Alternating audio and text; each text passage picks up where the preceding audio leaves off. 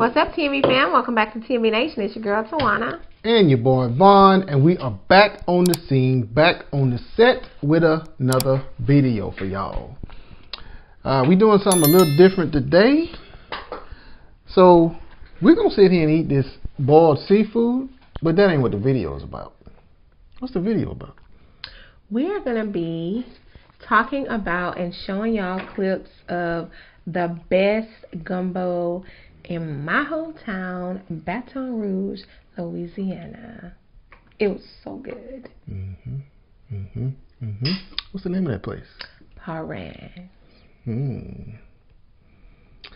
So we about to get into it, y'all. You got spicy?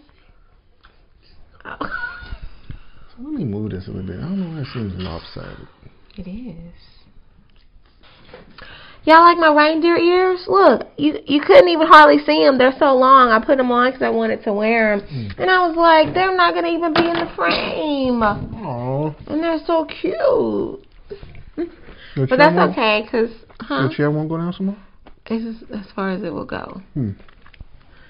But that's okay because I like them. And I know I'm wearing them. And y'all can see them a little bit. I got them from Walmart. And I was like, oh, they're so cute. And I'm so excited to be eating some crabs. I feel like I haven't had crabs in forever. It's literally been weeks, y'all. Maybe a month. Maybe longer than a month.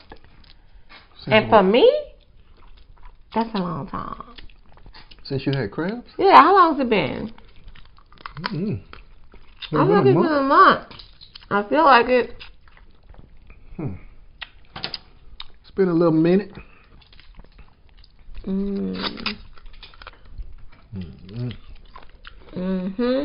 good, y'all. It's good. That's damn good. I just got the garlic butter. It's crabs because I didn't want all the goopy seasoning. I got the goopy seasoning, y'all. The house seasoning. Look at that egg. The house seasoning good. Why you didn't give me an egg? You didn't say you wanted no egg.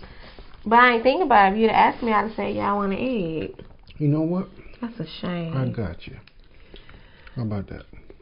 You didn't get me. You were supposed to eat 2 eggs. Instead, I'm going to eat 1. Ain't that right, y'all? My nigga. He didn't ask me for an egg, y'all. When I eat crab, I just think about crab. I don't be thinking about any extra. And then she see what I get. How come you didn't get me an egg? Oh, I got a cut on my finger. How come you didn't get me a turkey neck? You got turkey neck?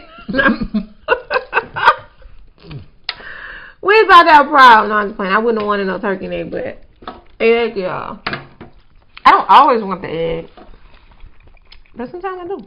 How many of y'all like green lip mussels? I don't eat mussels at all. I only like the green lip ones, y'all. Why? Because they taste good to me. The black ones don't taste. You would think they taste the same, but they don't. They don't. That's crazy. You would think they taste the same. And I mean, it's not like the difference between Gulf shrimp and farm raised shrimp. It's a totally different taste. Yeah. Wow, it's weird. So much so that I'm not eating no black mussels. Dang. Yeah, you would think they taste the same, like, or similar. Yeah, like the shrimp, different types of shrimp, like snow crab versus king crab versus blue crab versus diamond crab. They all taste a little different, but they all good. They all taste like crab. So that's a little weird, huh? I do have a piece of corn, which I got from Caden, because I didn't have that either. I didn't have nothing, y'all.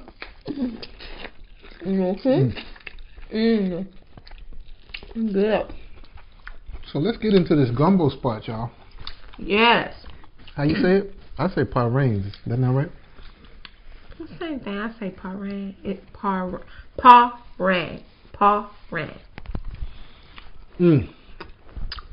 Well, y'all, that place is rated the top gumbo in Baton Rouge, Louisiana.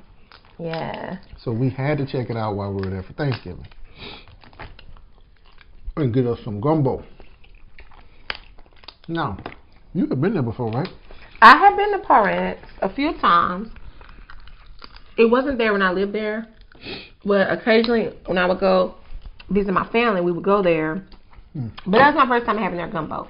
I'd never had their gumbo. Normally, and you saw how, like, none of my family had tried their gumbo. No, normally... They hadn't? No, you didn't hear them say that? They all say never had. I'll tell you why. Normally, in Louisiana restaurants, even though the gumbo is probably good, we don't order gumbo. Gumbo is something that's homemade that you eat at home. So, they had never tried it either. They were like, it's good. So we told them how good it was. It was so freaking delicious. We thoroughly enjoyed it. So y'all, first impressions. We were following the GPS to get there. And we pull up in the parking lot. First of all, there are like 3 different buildings. I think 2 of them were restaurants. But one of them had a sign. And this place didn't have no sign. Ain't nothing outside for you to know that you're there. And I couldn't remember. So we driving around in the parking lot. Okay, it ain't that place. That's got a sign and it say something else. So we like, it must be right there, right? So yeah, we walk up. Ain't no signs on the building either. You don't usually walk up and there's a sign in the window or somewhere letting you know this is the name of this place. Nothing. Now, I think they did have one of them little chalkboards outside, and somewhere on there it said Parrain, right? It was inside once you went through the first door. So you went through a door and then you went up a couple of steps and then you went all the way inside. So there was nothing actually like outside that said it. Which is crazy, y'all. Like, I mean, do they think only the locals go there? Which is probably the case. I don't know. But because it's like literally one of the best seafood restaurants in Baton Rouge, lots of people probably go there when they come. Because we saw this other couple, they couldn't find it either, remember? They were like looking lost like we were. But we got up in there, y'all. I had a bowl of gumbo. Oh, we ordered appetizers. So we ordered fried green tomatoes and what was it, crab fingers? Yes, so good. Good, y'all. And that gumbo,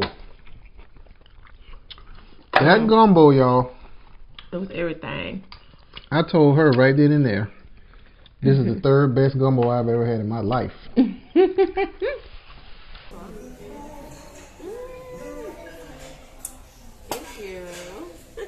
Not in your life.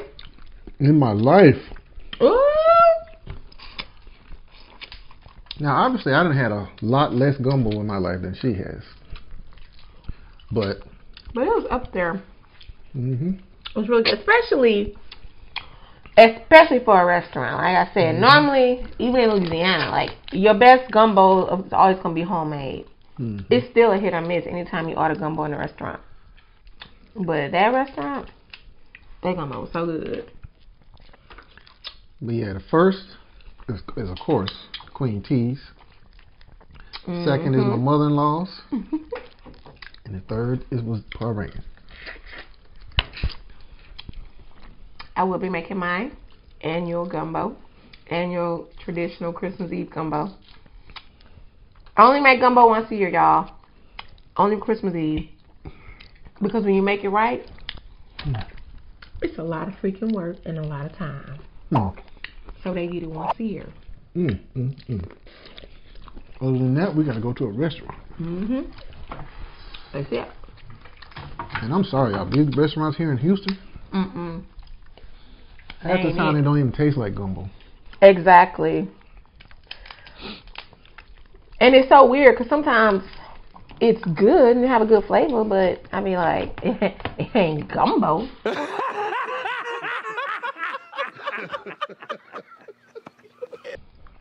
I'm a bit of a gumbo snob. I do recognize that, but at the same time. Speaking of being a gumbo snob. What? I don't know if you remember saying this. You said something in the restaurant. What? And I want you to say it again, because I don't think...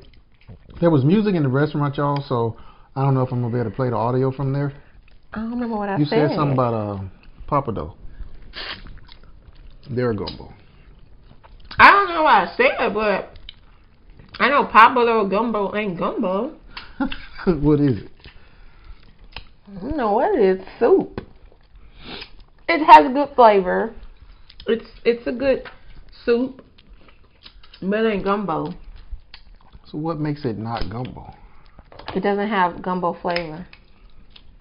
Gumbo has a distinct flavor made by a particular way of making a roux. And adding the Trinity, most important. And not putting just whatever you want to put in it. Damn! Y'all, I saw a gumbo recipe on YouTube the other day. It had oxtails in it. Now I know some of y'all like, you can put whatever you want in gumbo. I hear you. I hear you. You sure can. It's your gumbo. You put whatever you want in it. But I'm here to tell you, it is not an authentic, let me say authentic gumbo. That ain't gumbo, huh? That ain't gumbo.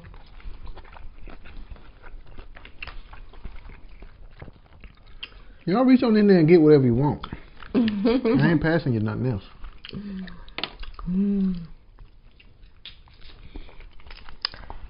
It's good, y'all. But yeah, y'all. And we want to let the family know we were nominated for the Mete and I Awards 2022. We in category 13, Best Challenge Channel. So y'all make sure y'all click the link below to vote. We would appreciate y'all's support.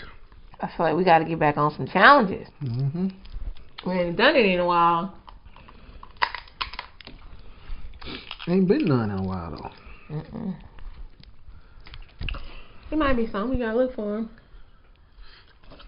them. It hasn't been a lot. I remember there were times when it was so many challenges we couldn't keep up. We couldn't, y'all. It was a lot. 2 weeks behind. We would start every video saying, we know we late, but we own it.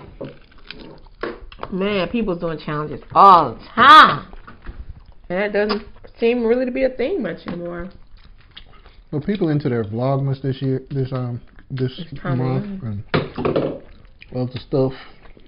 The challenges are fun though. I just can't do all of them. But you know, time challenges, you gotta eat stuff real fast. You guys can do that. Like the Queen said, we're gonna get some gumbo, or she gonna make some gumbo rather, for Christmas Eve. We're gonna mukbang that, and we got something special to go with it. We do? Yes. I don't know what that is. We got something special to go with it. One of our Best of Houston series. Can y'all guess what it's gonna be? The best what in Houston? So yeah, y'all. We appreciate y'all for rocking with us. Hopefully y'all got as many bites as you wanted. Y'all do that crazy YouTube stuff, and we will catch y'all in the next one. T&V Nation out. Bye.